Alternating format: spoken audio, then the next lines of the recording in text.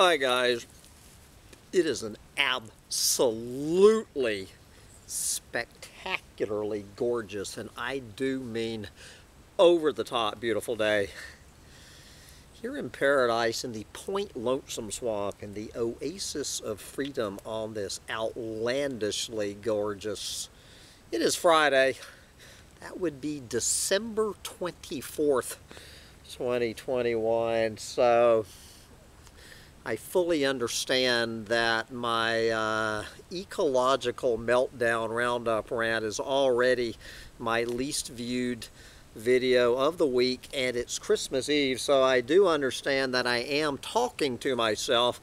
So fortunately, it's being Christmas Eve, a little bit light on the Manga Bay Roundup and a little bit of hopium and holiday cheer. We're going to skip through all of that crap. So I'm just going to touch on a few of the stories worth mentioning about how this planet is going straight down the toilet here on Christmas Eve while we all deck the boughs with bales of holly or whatever the hell that song is. And so I'm going to let the little Christmas dog head off and get him a squirrely, and let's see what visions of sugar plums we can pull from mangabay.com, see what's on the minds of Rhett Butler and the boys and girls over at mangabay.com on Christmas Eve of 2021. We'll get one more. I was thinking, so next Friday will be New Year's Eve, where we will do our final one. All right. So as I say, guys, I'm touching on about a fourth of these stories in here. You know, more and more about these Congo peatlands being screwed. All right, let's check in where even Rhett Butler isn't swallowing the greenwashing bullshit from coming out of Indonesia. A wary welcome for Indonesia's Green Port Initiative to clean up shipping. Yes, Indonesia is launching a program to make the country's ports more environmentally friendly in an effort to reduce its carbon emissions and protect the marine ecosystem. Yes, the so-called Green Port Initiative will encourage greater use of clean energy and strengthen environmental protection, a top Indonesian official says. Some marine observers have welcomed the initiative, saying it is a crucial step toward achieving Indonesia's emissions reductions target. But others say the Green Port Initiative will only serve to cover up the environmental impacts of the government's port building spree and will benefit private investors over the general public. Do you think so? Okay, let's go over to the Democratic Republic of the Congo. I absolutely love that word, democratic. Deadly raids are the latest case of abuse against indigenous in DRC Park. So you will see how democratic the Republic of the Congo is. The number of attacks by security forces, whatever, probably they mean federal government, democratic security forces, on indigenous Batwa villages in the Democratic Republic of Congo's Kaubinga National Park have tripled in the past 4 weeks. Yes. Soldiers and park rangers are accused of burning several villages to the ground, killing one man and possibly a pregnant woman. Yes. Indigenous rights groups have demanded a formal investigation.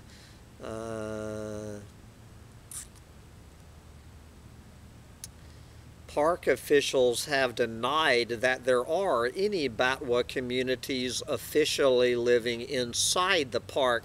And this gets back to this whole debate about should national parks be declared human exclusion zones. Well, that begs the question, if you create the park anyway, it is one of the big messy things. Now, I, of course, generally support the notion of making any sort of a national park a human exclusion zone, but that might be a little bit overdoing it.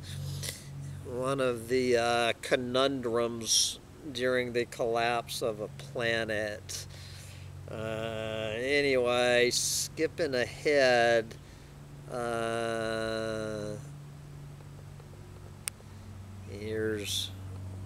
it looks to be Noble Savage Day here in Manga Bay at Christmas Eve. There's more articles about planet eaters attacking indigenous people than actually attacking the planet itself.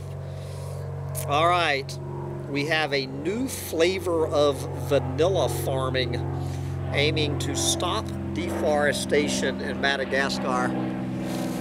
Yes. I would say the new flavor is the bullshit vanilla. Anyway. Now here's an interesting Corona Panic story talking about conundrums. Lockdown underscores Uganda's over-reliance on tourism to fund conservation.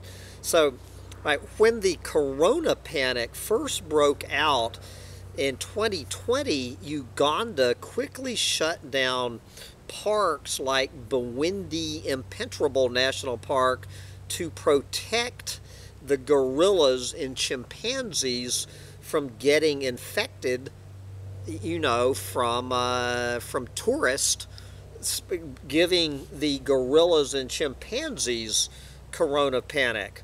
But unfortunately, tourism provides up to 60% of the Uganda Wildlife Authority's operating revenue. There you go. So take a guess what happened. So they shut down the park, and poaching shot through the roof during these economic lockdowns as villagers entered the park to hunt for food, otherwise known as bushmeat, or an income, to sell the bushmeat, because they were getting no income from the tourists who were not allowed in because they would give the gorillas Corona Panic. So instead of dying of Corona Panic, the animals were just shot for bushmeat. Anyway, guys, all of these, damned if you do and damned if you don't. It's this whole debate about indigenous people, should they be allowed to live in national parks? You're damned if you do and damned if you don't. If you try to keep the gorillas from getting Corona Panic, they're going to get shot for bushmeat instead. You're damned if you do and damned if you don't. It's the whole geoengineering thing. We're damned if we don't chemtrail the planet. We're damned if we do chemtrail the planet. You can go on and on and on with the damned if you do, damned if you don't report. Here's a real weird talk about damned if you do, and I was just talking about damned if you do and damned if you don't. Decline of threatened bird highlights planning importance of bison releases. So, you know, this is talking about the debate of should we reestablish, you know, these bison herds out in the American West. Obviously, sounds like a good thing. Well, guess what? The damn bison, they're releasing these bison out there, and because the bison being released are fenced, what are they doing? They're trampling the nest of ground nesting birds. This bird, the bobolink. Basil, don't you have bobolinks up in your pasture? So, in giving the bison a shot, we're trampling the bobolinks because they don't have free range, you know, in a real tall prairie ecosystem. The bison and the bobolinks would be, you know, in a symbiotic relationship. But if you reintroduce bison and you put them inside a fence, they're going to start trampling the bird nest. We're going to call this we're going to title today's video the Damned If You Do and Damned If You Don't Roundup. Okay, well, this one is pretty much damned if you do. Illegal roads pierce indigenous reserves and national parks in the Colombian Amazon. Then we're going to have another story from Ecuador. But while we're in Colombia, a series of roads in the Colombian Amazon are cutting through national parks and an indigenous reserve. Yes, residents of the reserve and environmental experts say the authorities have done little to stop the expansion of the road network. No, the authorities are doing everything to expedite the expansion of the road network, which has been accompanied by extensive deforestation. Yes, experts say well-funded operators are behind this pattern of deforestation and the land grabbing that follows. Do you think so? Residents of the indigenous reserve already facing violence from ex-guerrillas who once controlled the region say they're worried about the roads bringing in more settlers to occupy their territory. Do you think so? We're going to come up with another identical story from Ecuador here in a minute. But anyway, I've had this rant before, and maybe people think that I've been joking. This is not a joke, guys. Okay, I mean, all you can do is laugh. To end illegal deforestation, Brazil may legalize deforestation entirely. Governmental actions have fueled skepticism about Brazil's real commitment to its climate goals and pledges the country embraced at the COP26 summit. In 2021, the Brazilian Amazon experienced the highest deforestation rates in at least 15 years, almost all of it illegal, amid a weakening of environmental protections. And bills currently before Brazil's parliament threaten to undermine even these protections even further and incentivize more logging and land grabbing.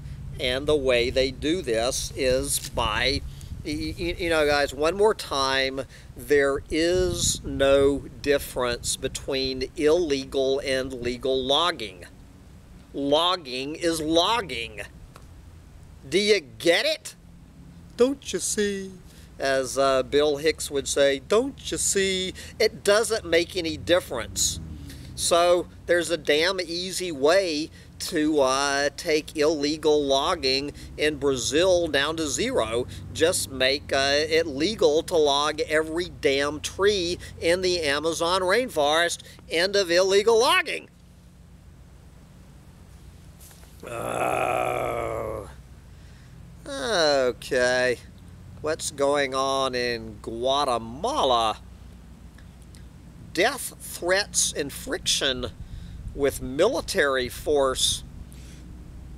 Death threats and friction with military force Guatemalan rangers to flee. A special task force of park rangers has spent the last 6 years patrolling some of the hardest to reach parts of the Maya Biosphere Reserve in northern Guatemala. The 7-member task force travels through the rainforest combating drug traffickers, illegal loggers, and poachers. Yes, but Guatemala's weak prosecution of environmental crimes has put the rangers in danger. Yes, after enduring years of threats and following an altercation with the Guatemalan military, many members of the special force are now applying for asylum abroad, leaving the future of the task force and the protected area in question. All right. Do you want a wild bird on the hush hush in Singapore? There's a Facebook group for that. Singapore's live bird trade is thriving on Facebook, where it is largely unlicensed. Yep.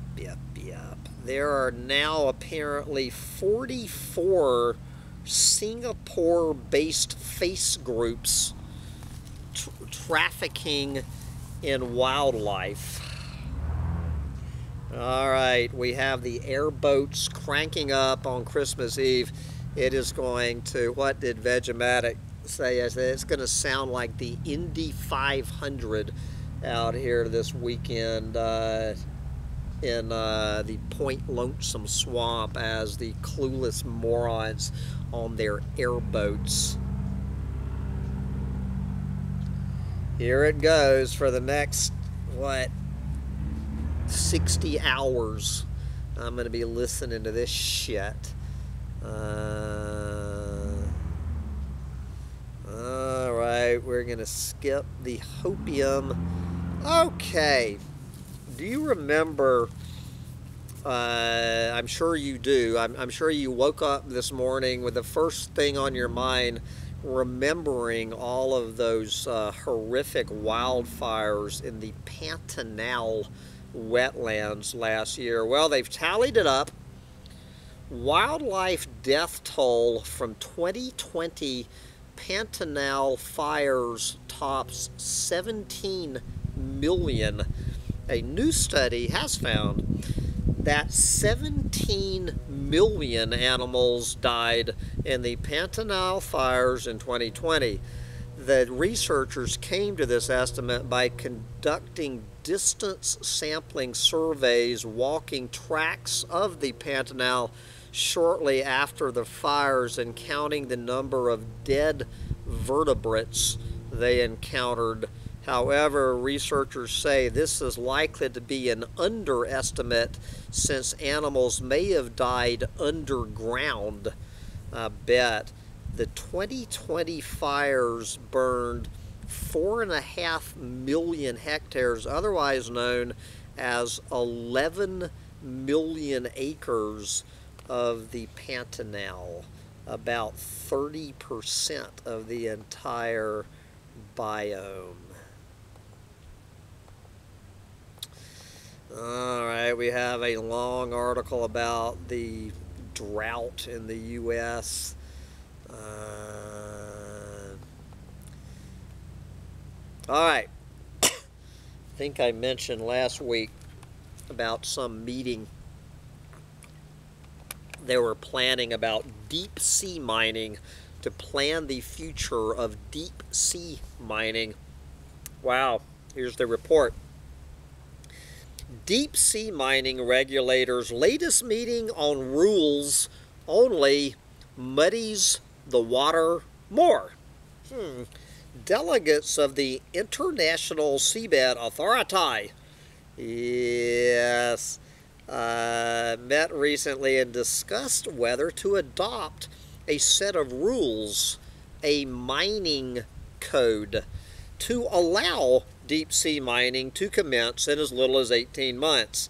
Deep sea mining is a controversial activity that was pushed closer to the horizon. We already talked about that starting up off the coast of Nauru. Most of the member states appear to be in favor of pushing forward with the mining code. Yes. The authority has a dual mandate to give nations equal opportunity and access to mine the seabed, as well as to protect the ocean from mining's harmful effects. Yes, but some experts say that the International Seabed Authority holds favorable views of deep sea mining. Imagine that. Okay, more hopium. We've mentioned this one before. What happens if you protest against mining in Indonesia? Indonesians protesting against mines run growing risk of criminalization. Indonesians defending their lands against mining operations are frequently met with criminal prosecution and dubious charges. Yep. In 2020, 69 Indonesians were criminalized with cases involving disputes with mining companies. I bet. All right, we have European supermarkets saving the planet by taking Brazilian beef off the menu. Good for you guys. Okay. I love it when they ask a question. Can a new wave of climate fiction inspire climate action? You know, talking about that this new genre now developing are these dystopian novels based in the near future, you know, after the, after all of the various tipping points have tipped and whatnot. And it's actually called cli-fi, climate fiction. So the answer to the question, can a new wave of climate fiction inspire climate action, is no, it cannot. Moving along. Okay. Now you have to go back to 2019. You only had to go back to 2020 to remember those fires in the Pantanal. Do you remember the fires in Indonesia in 2019? I'm quite sure if you're anything like me, you woke up this morning thinking about the 2019 wildfires in Indonesia. 2019 fires in Indonesia were twice as bad as the government claimed they were. independent researchers have identified 3.1 million hectares, otherwise known as over 7.5 million acres of area that were burned during Indonesia's 2019 fires, nearly double the official government estimate. Do you think so? Activists say that government officials are likely to push back against their findings that contradict the official narrative. Yes, David Gavo, a co-author of the new study, was deported from Indonesia last year after publishing preliminary findings of a large burned area that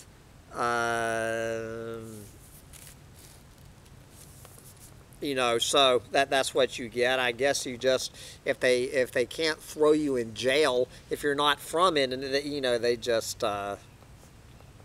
get rid of you. All right, asking the question, where does the greater Mekong's illegal timber go? Not all lumber is created equal. Within the greater Mekong region, high-quality hardwoods such as Burmese teak and rosewood are particularly valuable and have been logged almost to extinction. Burmese rosewood is highly sought after in China for furniture, while Burmese teak is popular in the European shipbuilding sector as decking for super yachts. Do you think so?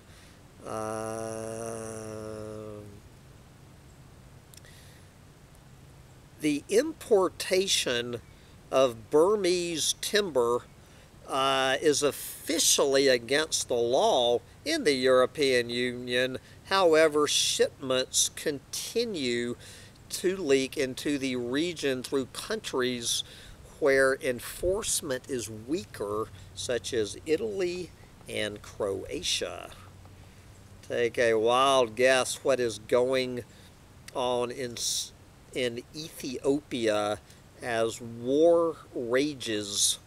A 400-year-old conservation site is scarred by battle. Do you think so? Okay, we mentioned this in Colombia, so let's go next door to Ecuador. Oil highway bears down on uncontacted indigenous groups in Ecuador's Yasuni. The construction of a controversial oil road in Ecuador's Yasuni National Park has expanded rapidly during the Corona panic, and has now reached the buffer area of a core zone in the park that is home to uncontacted indigenous peoples. The groups are the last two indigenous nations living in voluntary isolation in Ecuador, and the oil project puts them in imminent danger. Activists warn. Activists are concerned about the state-owned Petro-Ecuador's plans to continue building the road and oil platforms within the buffer zone, something that was made legal under a 2019 executive order. Conservationists say this order violates the rights of the two nations, and the Constitutional Court is now reviewing a challenge filed against it. Remember, Ecuador is famous for one of the biggest bullshit greenwashing ploys of the past century. In their constitution, giving nature, just nature, and indigenous people the same rights as Ecuadorian citizens. you can see how the Ecuadorian Constitution giving constitutional rights to nature is playing out just as we predicted it would.